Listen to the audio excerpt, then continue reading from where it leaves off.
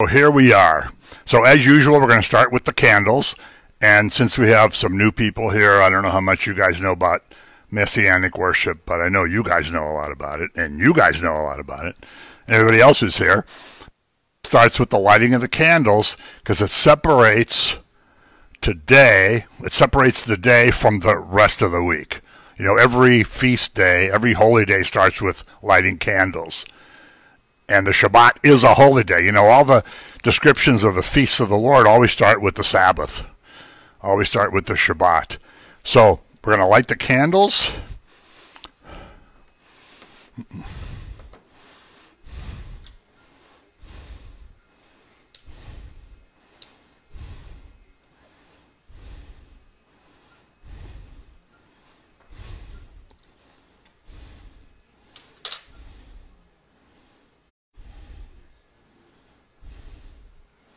Blessed are you, Lord our God, King of the universe, who sanctified us with his commandments, commanded us to be light to the nations, and who gave us Yeshua the Messiah, light to the world. Amen. Amen. And you all know that everybody needs to learn a little bit needs to learn a little bit of Hebrew, and why is that? So when we go to heaven, we won't have culture shock. That's a quote from Walter Lieber, so I can't take credit for it. Okay, if you stand for the Shema. Shema Israel, Adonai Eloheinu, Adonai Echad. Hear, O Israel, the Lord our God, the Lord is one. Baruch Shem Kavod, Malkuto Leolam Vayed. Blessed be the name of his glorious kingdom forever and ever. You shall love the Lord your God with all your heart, with all your soul, and with all your might. And these words which I command you today shall be upon your heart. You shall teach them diligently to your children, and shall talk of them when you sit in your house, when you walk by the way, when you lie down, and when you rise. You shall bind them as a sign upon your hand, and they shall be as frontlets between your eyes. You shall write them on the doorposts of your house and upon your gates.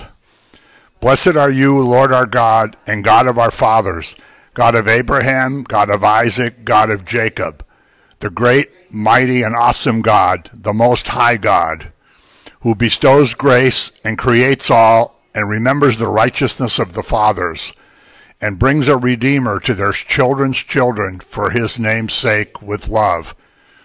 O King, Helper, Savior, and Shield, blessed are you, O Lord, Shield of Abraham. Oof. I forgot to give her the clicker.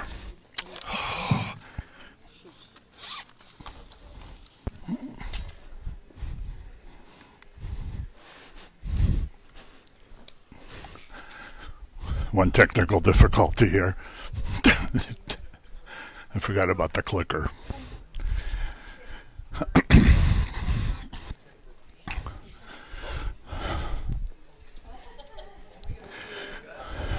Okay, we're back after technical difficulty.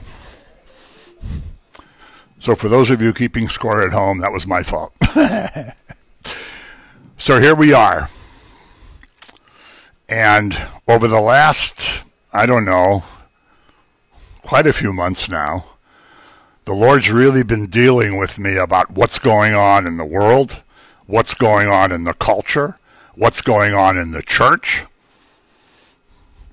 and how not only have we sunk into the moral abyss, and not only has darkness come over, and you know, in Isaiah 5 it says, woe to you when you call evil good and good evil, when you substitute bitter for sweet and sweet for bitter. Here we are, and the shepherds, the leaders that are supposed to be shepherding us, are sleeping on the wall, or they've just surrendered to the world, and the barbarians have come in through the gate. They don't even have to go over the walls anymore. They can just come right in the gate. And so as the church tries to be more and more like the world, the gospel has been hijacked. The The gospel's become a different gospel, like Paul talks about in Galatians 1. A different gospel, which is not a gospel at all. Right? There's only one gospel, which, the ancient Greek word, kerygma, that we talked about last week. That Jesus is God's only Son. He came to die for our sins. He rose from the dead. He ascended into heaven. The Holy Spirit came to fill the hearts of the faithful. He's dwelling in us now. And to embolden us to proclaim the gospel. That's the kerygma. The gospel is not about being nice to everyone. It's not about pop cans. It's not about not raising your voice. The gospel is your sins can only be forgiven by what happened at the cross. And the world doesn't want to hear that anymore. Now, you probably know in the book of Ecclesiastes, or for those of you that are old enough to remember the birds with a Y, turn, turn, turn. But, oh, Norm, you're not that. Oh, yes, you are. You just look a lot younger than I do.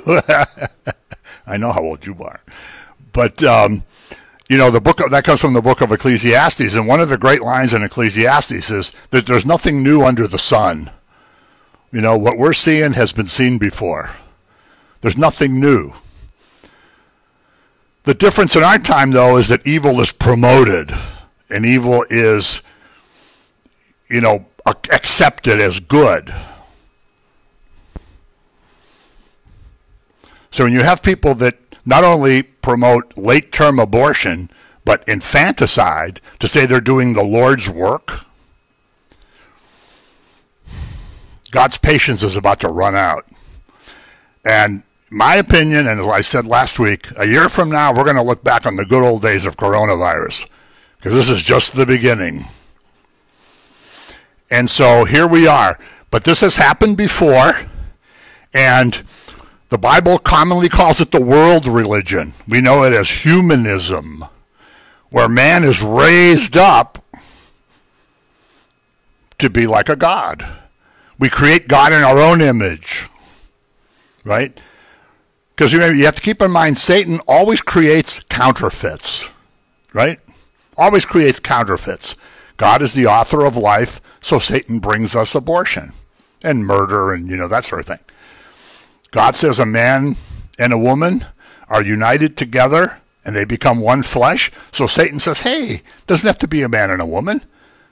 It can be any group of people even, any couple of people. God creates the nuclear family as the basis of human society. Well, we don't have to have family. We don't have to have men. We don't have to have any of that stuff. Jesus said he created them at the beginning, male and female. Well, my birth certificate says I'm a male. And if you look at me, you say that's a male, but I think I'm a female.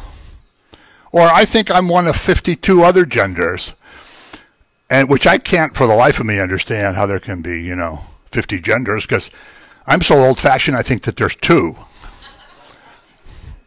I mean, So now, when a woman has a baby, and somebody just got fired from a faculty position because I can't remember if it was a he or a she, said only women can have babies, so she got fired. After all, that violates gender politics.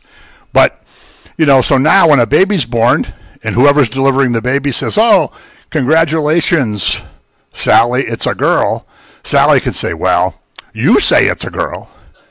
But later on, he or she or it can make a decision whether it's a boy or a girl. I mean, this is where we are now. This is where we are now. So we wonder why there's a pandemic. We wonder why there's violence and hatred going on. We wonder why there's unrest everywhere. A lot of people think we're in chapter 6 of Revelation. I don't know. But we're somewhere along the continuum. Me personally, like I always say, I hope he comes back tonight. But we don't know when he's coming back. But to show how this has happened before, we're going to go back tonight to talk to a man who has the courage to stand up to the world religion. Because now, Nobody in the church has courage to stand up to the world religion. Oh, well, what can we do? We don't want to hurt anybody's feelings. We want to be tolerant. We want everybody to leave here happy on Sunday morning or Saturday morning, depending where it is. We don't want to hurt anybody's feelings. You know, people have sincerely held beliefs. Well, you know, the old saying is you can have sincere beliefs, but you can be sincerely wrong. But now, since we've gotten rid of truth with a capital T, and we have truth with little t, small t, or I guess now they call it lowercase t. We always called it small t.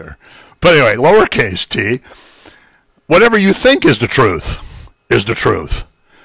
So what I think is true, he may not think is true. What he thinks is true, she may not think is true, but we're all three right. So how can that be? So for Jesus to say, I'm the only way to heaven, he must have been a liar, or he must have been mentally ill. He may have just been an arrogant, preacher who was looking for a big audience, or he's the Lord. As C.S. Lewis said, Jesus was either a lunatic, a liar, or he's Lord. But try to tell that to your friends out in the public. No one wants to hear it. Try writing that on Facebook and see the comments you get back. So the man we're going to talk about tonight is the prophet Elijah. His Hebrew name is Eliyahu. Elijah, like every other human being who's ever lived, had good points and bad points. He was strong for the Lord in many ways. He became a coward and ran away. He became arrogant later to say, I'm the only one who's following you. And God says, Elijah, smack yourself around. You're not the only one. So shut up. Stop whining. I'm paraphrasing. But if you know how to read the ancient languages, that's what God said. But we're going to do this in two parts because the song Lord God of Abraham comes from 1 Kings 18. The part that song refers to, we're going to do next week. But this week, we're setting the stage for it because he confronts a world religion of the time. And the world religion of the time was idolatry and paganism. Pagan worship. We're not talking about pagan worship in Greece. We're not talking about pagan worship in Asia somewhere. We're not talking about primitive tribes in Europe having this. We're talking about God's people, Israel, doing this. Christians in our society now espouse any number of crazy beliefs, right? But they admit to pollsters, well, I'm a Christian, but I believe in all this stuff. Because there's a disconnect now. And it's not new. So if you know the history, if you know the Bible, if you know 1st and 2nd Kings and 1st and 2nd Chronicles, you know that when Solomon died, the kingdom split. And there was a northern kingdom called Israel and a southern kingdom called Judah. The northern kingdom eventually gets overrun by the Assyrians. The southern kingdom gets overrun by the Babylonians 150 some years later. But they each had their own kings. They were separate kingdoms. And God would send prophets from the land of Judah into the northern kingdom of Israel to preach. Elijah was one of them. Elisha, who comes after him, is one. Amos was one. And they were all preaching before 722 BC when the northern kingdom fell. It was totally trashed by the Assyrians. And people were exiled, the Assyrians moved in, and the whole area gave rise to the Samaritans. But that's another story. So the kings of the north were evil, and they worshipped false gods. And they married women that came from the nations. They weren't supposed to do that. God commands, don't marry people from the nations. Don't marry your neighbors. Don't do business with them. And especially, don't go to church with them. Because they're going to lure you into idolatry. They're going to lure you into the false gods. And what we have now is huge numbers of people, the vast majority. This is what I always call the remnant. Now, you guys that are here are part of the remnant that still has the faith. Amen? Amen. But people out there are so poorly grounded that they'll fall for anything. They'll fall for anything. And I don't want to say just young people, because even older people are falling for things that would have been unheard of years ago. So in the northern kingdom, the kings, tonight we're going to talk about Ahab, they married pagan women against God's law. And so to keep their wives happy, they built temples to pagan gods, especially Baal, who was the main god of the area. Not the God of Israel. But here you have a Hebrew king who's espousing the worship of Baal and all the other gods. In fact, we're going to see in the scripture they're called Baalim, which means many gods. So they built temples to these gods in the northern kingdom. I mean, can you imagine how horrible this was? And God sent prophets saying, pretty soon this whole place is going to be trashed if you guys don't turn around. When the southern kingdom fell in 586 BC, he sent Jeremiah, he sent Ezekiel, he sent, all the prophets of the exile. Said, you guys better turn back to God or this whole place is going to be trashed. Oh, what are you talking about? You guys are nothing but a bunch of party poopers. We got the temple here. We got the priests here. We got all the stuff here. God's not going to destroy his own house. Well, he did. The priests were worshiping idols in the temple. Can you imagine? Well, I would have never thought we would see that in our day, but we did this last October, but that's going to be another day's talk. So, we're going to go to 1 Kings 18. Ahab is the king, okay? He's an evil king. And it came to pass after many days that the word of the Lord, Lord's all capitalized, so that's Yahweh, that the word of the Lord came to Elijah in the 3rd year, saying, go, present yourself to Ahab, and I will send rain on the earth. Okay, he tells Elijah, go to the king, and you're going to tell him something that I'm going to tell you to tell him. You're going to go and do it. This group I teach on Thursday nights, last night we had this whole thing about when you hear the voice of the Lord, how do you react? Do you even realize it's the voice of the Lord? Or do you say, I don't want to go see King Ahab. Or, I'm kind of busy right now. And I'm kind of tired right now, and, I got a runny nose and my little toe on the right hurts, so I better stay home. This is the prophets of today, how they act, because we're such a bunch of sissies. So the king had brought false worship, not to Mesopotamians, not to all these other people, but to Israel. In fact, later God tells Elijah, don't worry, I have 7,000 people that haven't bent their knee to Baal. Well, that sounds nice, 7,000 people. But the population of Israel at that time is estimated to be about 3 million. So out of 3 million people, there were 7,000 people that were faithful. I didn't calculate the percentage of that, but it's a pretty small percentage. So the king brought the false worship. He was married to Jezebel. I mean, you can watch movies and they'll talk about Jezebel, kind of comically. But, there's a spirit of Jezebel in the world. And what's the spirit of Jezebel? It's the occult. It's sexual immorality.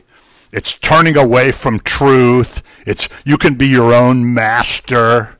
You don't have to listen to all that God stuff. You can do whatever you want. All that God stuff just inhibits you. God doesn't want you to have any fun. That's the spirit of Jezebel. And if you read Jonathan Cahn's book, it says the spirit of Jezebel has been in this country for a while now. Since the early 90s, he traces it back to. Which is kind of interesting. But he's married to Jezebel. And this has spread through the whole land. And Queen Jezebel, working through her husband, cut off the true prophets. They didn't want to hear them. If you read the book of Amos, the people in Israel tell Amos, hey, why don't you go back to where you came from, earn your living over there. Why are you up here bothering us? We've got a king, we've got our own priests, and we got our own temples. Temples, plural. There was only one temple, which was in Jerusalem.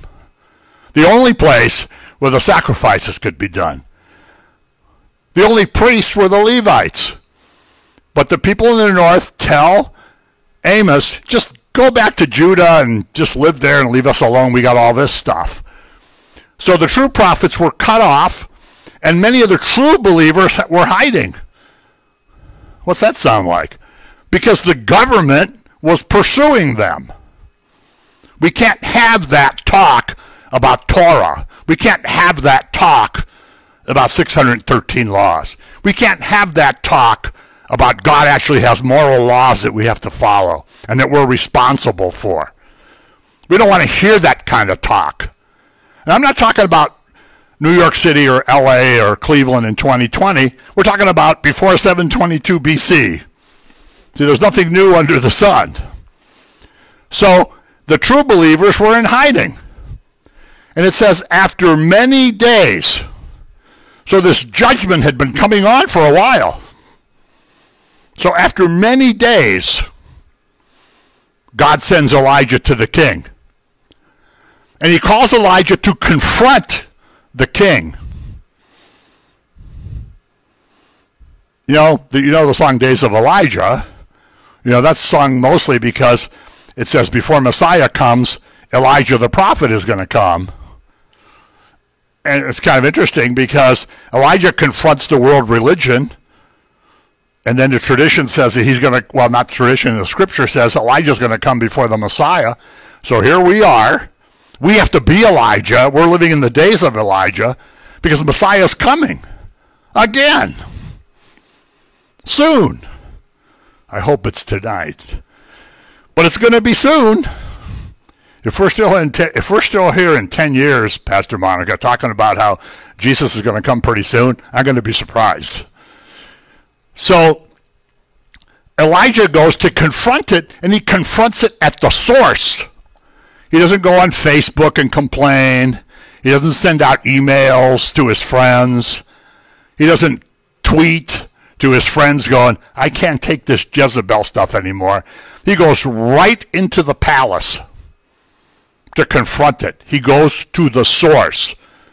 Now, I don't know. I've been praying about how do we do that? How do we go to the source if we're going to be Elijah? What is the source? Satan is the source. How are we going to go to the human representative of Satan and deal with this? But anyway, he goes right to the source at a certain time. God always does things at a certain time. And you notice what's going on now. Since coronavirus came, it's been a time of punishment, sadness, concern, anxiety, depression, but it's also been a time of prayer, confinement. It's been like a Shabbat, a forced Sabbath, I've been calling it if you've been watching the videos. God gives us an opportunity to come to grips with our lives. So it's a time of mercy, right? So the people like us that are in the remnant, we're getting even more focused. The people who are somewhere between warm and lukewarm are getting focused. The majority of people are going to say, oh, it'll be good when this is over with. And aren't going to change their lives at all. Let's get back to normal. Let's get back to the Jezebel stuff we were doing before. Because this coronavirus has really put a damper on the Jezebel stuff. And that's what we like. So at the right time this happens. Then Elijah said, as the Lord of hosts lives. God's called the Lord of hosts several times in the Tanakh, in the Old Testament. This is Yahweh Sabaoth. As the Lord of hosts lives, before whom I stand, I will surely present myself to him today, meaning the king. God is calling me to go to the king, and as sure as I'm standing here, and as sure as the Lord lives, and as sure as I stand before the Lord, I'm going to go present myself to the king today. He didn't say, well, Lord, I don't know. What can I do? Well, you know, things are tough all over. Maybe we should just let it go. You know, maybe we should just say, hey, you know, that's just the way things are now. That's what the churches are saying now. Rushing to be like the world. You know, I feel like asking some of these pastors, why do you bother even having a church? Why bother? Throw the Bible away and just have, you know, feel good Sunday. You know, I love Jesus, he loves me. Isn't this nice? Okay, great. Now let's go to brunch. Or I don't think you can have brunches anymore, right? But you know what I mean. So I'm going to present myself today. He takes the ultimate oath. What's the ultimate oath? He swears to God he's going to do it. You know, God always says in the scriptures, I swear by myself, because he can't swear to anybody who's higher than he is. So God says, I swear by myself that I'm going to do this.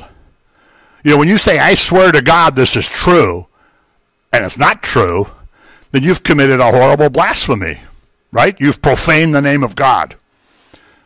And God, you know, the 10 Commandments, the 10 words, as they're sometimes called in Hebrew and in Greek, the 10 Commandments, you know, where it says you don't take the name of the Lord your God in vain, it says you're not going to escape punishment if you take the Lord's name in vain. You're not going to escape punishment because his name is his identity.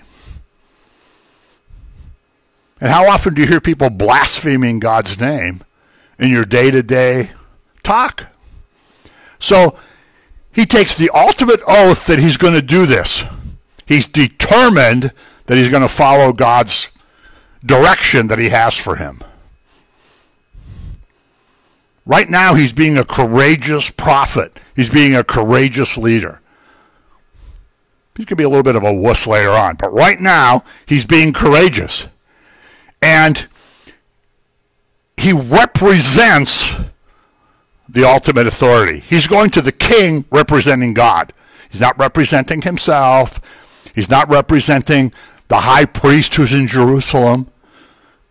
And they had their own priesthood of some kind. I don't remember all the details. So he's not representing any of these guys or any of these sort of human institutions. He's not representing some local government. He's representing God, who's the ultimate authority. And he's willing to take the message. He's willing to do it. We're not even willing to tell our neighbor about Jesus because we're afraid he's going to think we're a kook. You know, I always grocery shop at the same place. And there was a cashier there who I kind of got to be friends with. And, you know, we'd exchange pleasantries and, you know, talk about stuff. And so one day I tried to evangelize her. And she hasn't talked to me anymore. And the guy who was behind me in line was going, come on, let's go. Get your stuff. Put your stuff in the bag. Let's go. And I go, wait a minute. You need to hear this too. I don't want to hear anything. I just want to pay for my stuff and get out of here. So now when I go to the same grocery store, say hello to her, she kind of goes, because she was offended that I said she needs to know Jesus. That doesn't hurt my feelings, right? Elijah doesn't care if his feelings are going to get hurt. If you're worried about your feelings, you're not carrying the message. You know, Jesus said, if the world loves you, forget it. The world's going to hate you because it hates me. So 17. Then it happened when Ahab saw Elijah. It's funny how you could just like walk into the palace. You know, there was like no Secret Service or no body scanners, no metal detectors. When Ahab saw Elijah, Ahab said to him, "Is that you, O troubler of Israel?" Now, doesn't that sound like today? You Christians are the ones that are causing the trouble. Shut up. You people are narrow-minded, you're bigots, you're intolerant. We want to have our own rebellion. We want to tell God, this is how we're going to live. Who remembers last year, I can't remember what month it was, when the New York State legislature passed the not only unlimited abortion till the very moment that the baby was due, but if the baby somehow survived it, you would just let the baby die. Well, Cuomo comes in and signs the bill. He jumps out of his seat. Everybody's clapping. Everybody's dancing around. Everybody's high-fiving each other. And that night they lit the Freedom Tower. Interesting that it's called the Freedom Tower. To celebrate this great victory. Because now we'll decide who's going to be born. And we'll decide when they're going to be born. And we'll decide if they're going to live. Because now we're free. So light up the thing and dance. You know, when we started going to Mexico in the mid-90s, there was not even a divorce law in Mexico. Because marriage was such a sacred thing. Now, not only is there divorce, there's unlimited abortion, same-sex marriage, all the stuff we have. That's all happened in 25 years.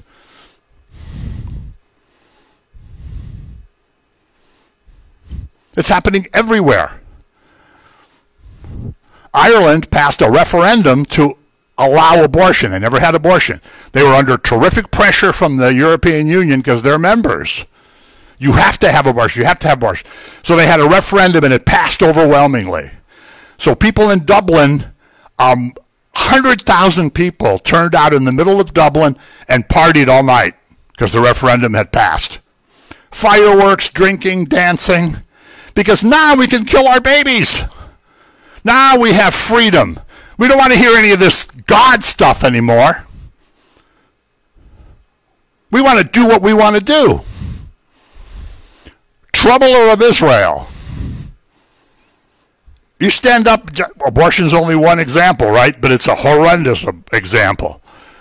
Horrendous example.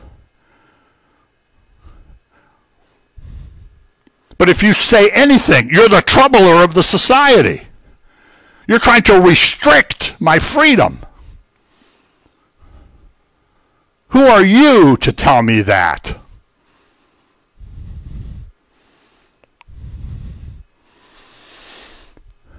So he calls him troubler of Israel. So he's the troubler of the nation because he's speaking against our rebellion. You know, Governor Cuomo says if you don't believe in unlimited abortion, if you don't believe in same-sex marriage, don't come to New York. I said, okay. Yesterday made 1 year since I had a cup of Starbucks. Because last July 2nd, their CEO said, if you believe in traditional marriage, don't drink our coffee. So I said, okay. I won't drink their coffee then. As much as I love it, I'm not going to give them the money. I mean, it's not going to matter in the long run, but it's a personal statement. So they're speaking against the rebellion. You're trying to tell us that we're wrong? And you're trying to tell us there's a higher power that's going to judge us? We'll decide what we're going to do. It's Tower of Babel stuff. We'll decide what we're going to do. We want to rule. Who first said that? Lucifer. I don't want to serve. I want to rule. Right? Saul Alinsky said Lucifer was the first rebel. He was the first revolutionary.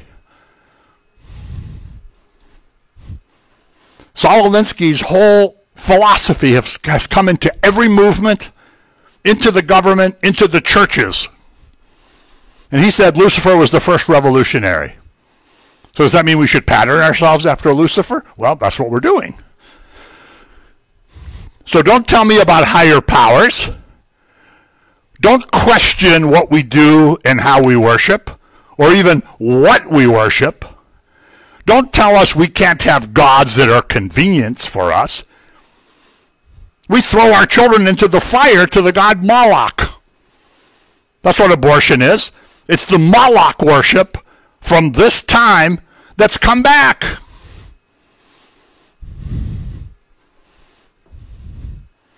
They put a statue of Moloch up in Central Park that day, too, I should add, of the abortion ruling, of the abortion decision law. The god Moloch. Who would think of the god Moloch? But you threw your children into the fire in front of the statue of Moloch so you'd have good luck. So you're trying to tell us we can't have gods of convenience? We don't want to be talking about all that old stuff because nobody thinks like that anymore. Maybe God believed that 3,000 years ago, 2,000 years ago, maybe even 1,000 years ago, but he certainly can't believe that now. After all, we've evolved. After all, we've become, our own gods, because we'll decide what's true, and we'll decide what's right. I don't think you were in the office the day that this young drug rep, it was Christmas time, so I was telling her, what does she do for Christmas, and, how do you celebrate the birth of the Messiah, and she was like, oh, well, blah, blah, blah. Then when I said something like God has a moral law that we're obliged to follow, she started laughing at me.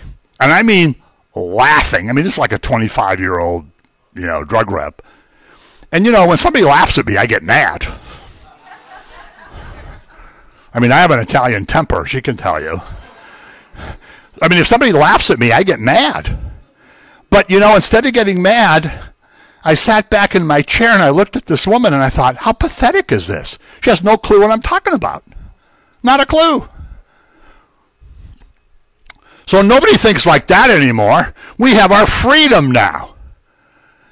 We'll decide what's true. And there's new ways to think. We're free of all that stuff. And it's about time that we're free of all that stuff. I went to public school, and every morning we had a Bible reading along with the Pledge of Allegiance, and I don't remember what else we did. But, there was an old King James Bible in every classroom of the public school. And people took turns in the morning reading some, passage that somebody picked out. You're a little kid. Then that got pulled. And prayer got pulled. Now the kids are indoctrinated to, we don't want to know any of that stuff anymore. And he answered, this is Elijah, I have not troubled Israel, but you and your father's house have, in that you have forsaken the commandments of the Lord and have followed the Baals. You've forsaken God, you're following the false gods. You, your majesty, and your family are the ones that have troubled the nation, not me. I'm here to try to make it right. I'm here to try to get you to understand what you're doing. I'm not the troubler. When you confront your friends, when you confront these people on TV, you say, well, of course I yell at the TV, as she can tell you, which is really kind of pointless. But when you confront these people today, try to make them understand they're the ones that have caused these problems. I mean, they won't believe it. They won't change their mind. But they won't change their mind. But Elijah says, I'm not the one who's caused the problem. You're the one who caused the problem. The problem's not with Elijah. Today's problem's not with us. We've got Bibles. We have churches. We have prayer groups. We have home groups. We have Bible study groups. We're grounded in the faith. We're standing on the rock. We're living in a house built on a rock, not built on shifting sand. Right? I hope we are. Can I get an amen? So the problem is not with us. Today's problem is not because of us, with what we believe. You know, when the Crusaders were on their way to the Holy Land, they stopped in Constantinople. They sacked the city. They stole everything. They raped. They killed. Then they got to Jerusalem and they killed Muslims. They killed Jews. They destroyed stuff. And they were there because they wanted the Christians to control the Holy Land. And that's how they behaved. You know, humans are defective. But we know the truth. The problem is not with the truth. The problem's not with the word, Your Majesty. The problem is with you and your family. You've led us into this. You've rebelled against God's law. We've rebelled against God's law. It's a parallel to today, right? We don't want the law. Ahab didn't want the law either. He wanted Jezebel to be happy. You've made idols of convenience. We've made idols of convenience.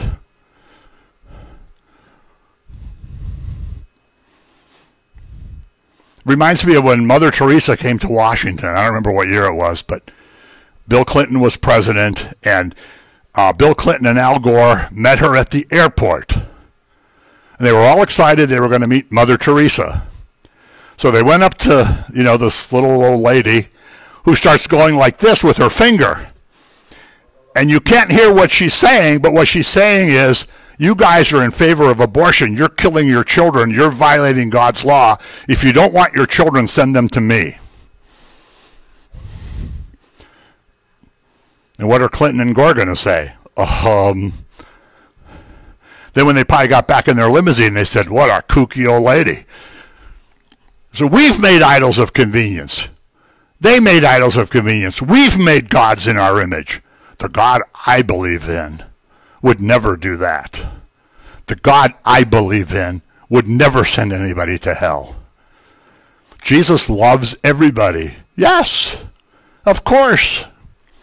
But he loves you enough that he wants to change you. Jesus talked about hell 4 times more than he talked about heaven in the Gospels. 4 times more.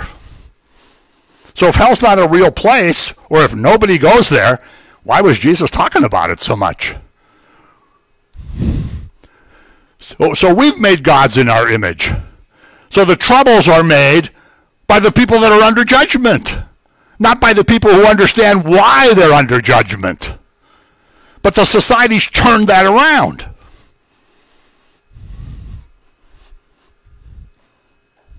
Turned the blame around. Woe to you when you call evil good and good evil. So it's not, the trouble's not with the people following the word.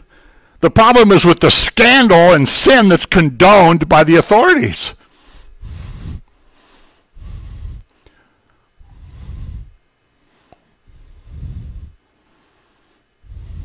You know, when you promote a sin, you're guilty of a worse charge than just committing the sin, because you're promoting it. You're saying, this is good. I want everybody to do this. You know, if I was a thief and came here and said, you know, it's great to be a thief. You guys all should try it. Steal as much money as you can. Knock over the little old lady out there, take her purse. It's great to steal stuff. You would think, what a weirdo. But if you promote these gross moral abnormalities, you're a hero. You're a hero. So Elijah's basically telling them, the truth is for the benefit of the nation. I'm here to bring blessing back to the nation, to bring the right relationship with God, and for God to bless them, not to punish them. The clock is ticking. His patience is coming to an end.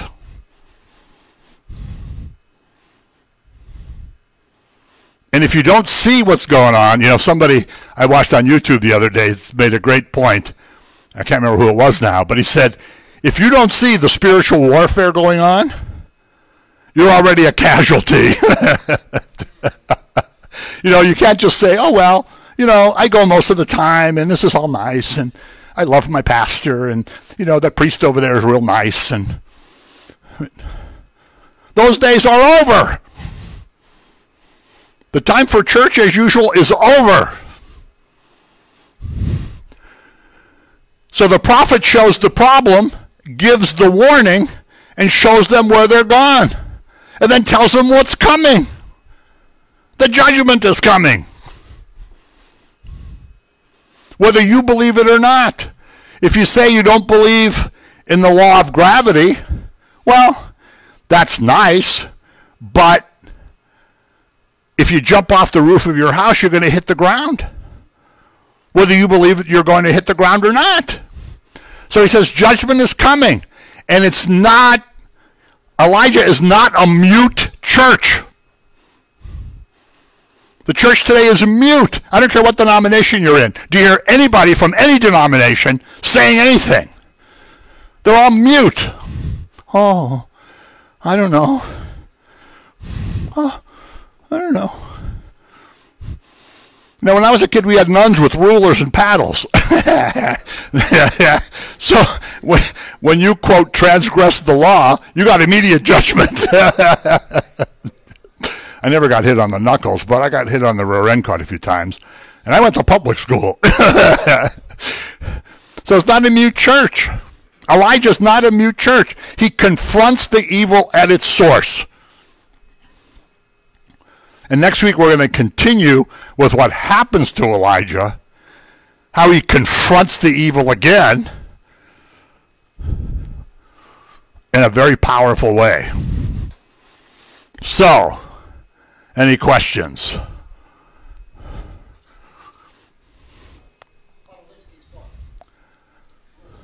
Yes, I read it.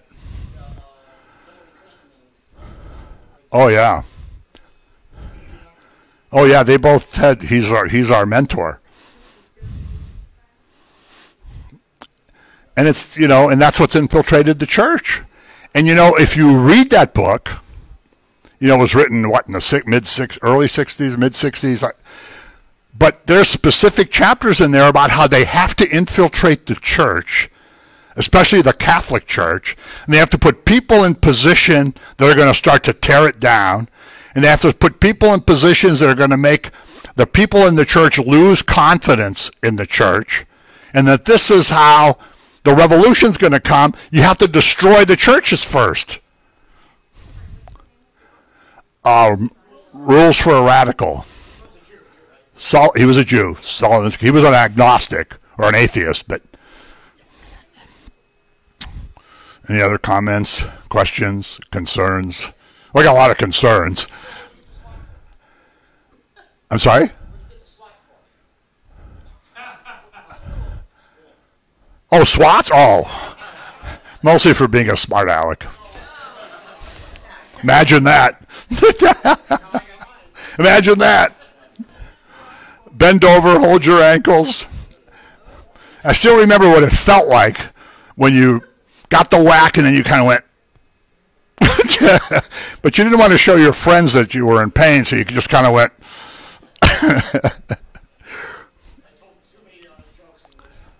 Yeah. Oh, wood shop. I got quite a few whacks in wood shop. 7th grade. Yeah, I still remember the teacher.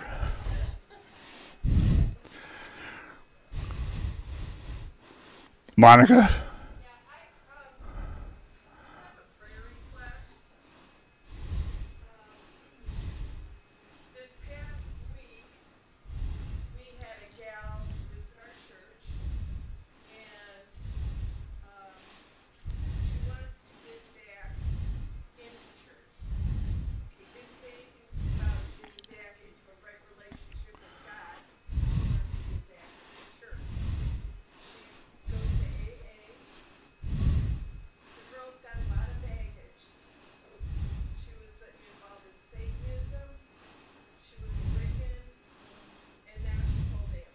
So,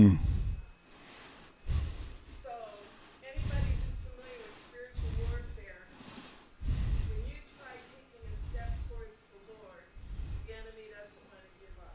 Yep. Does not want to give that person up. So I need people to start praying for this gal, that the Lord paves the way, opens the door, and just gives her the strength to be able to step forward and make that commitment to Him. Yeah. So I'm going to continue to talk with her. We hit it off. We got a good rapport going, but I know that there's going to be an attack. And so I need prayers, and this gal's going to need prayers. Her name's Emily. So if you I would appreciate it, and I'm sure she will too. Amen. So let's close with the Aaronic blessing, and then whoever wants to talk can talk. May the Lord bless you and keep you. May he let his face shine upon you and be gracious to you. May he lift his countenance before you and give you his peace, his true shalom, that surpasses all understanding, that the world cannot give. And we ask this in the name of the Sar Shalom, the Prince of Peace. Amen.